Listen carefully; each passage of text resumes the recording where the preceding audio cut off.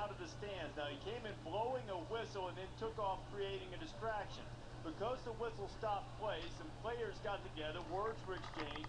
A lot of frustration on both sides for these teams, for UCLA tonight, Arizona all season. The melee resulted in 2 players being ejected with personal fouls. I checked at halftime, as you see Tim Kish and Rick Neuheisel shaking hands.